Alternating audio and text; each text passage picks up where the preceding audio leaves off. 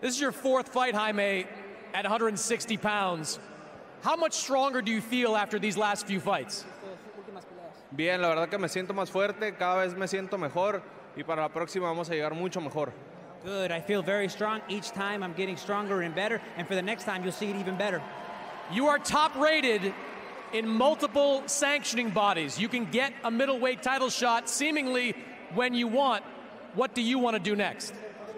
Sí, la verdad que sí, estamos listos para un campeonato del mundo. Este año, el que viene, una eliminatoria, las que sea, estamos listos para cualquiera.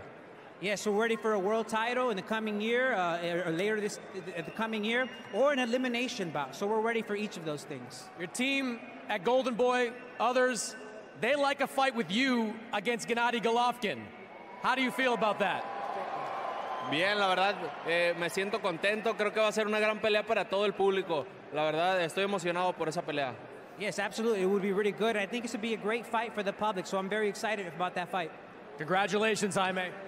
Muchas gracias. Gracias a todos y ¡viva México!